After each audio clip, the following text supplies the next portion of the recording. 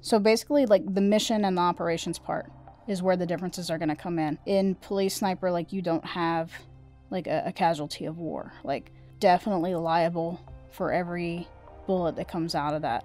And you're shooting people, like, in a city, in a neighborhood if you have to, a hostage in a house in a neighborhood.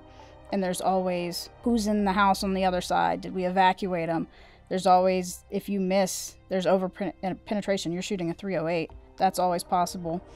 And I haven't been a military sniper. I know a few. I've trained with a few. I've taken classes with some. But I would definitely say they shoot further too, I believe. I know that, like, the record sniper shots are all held by military.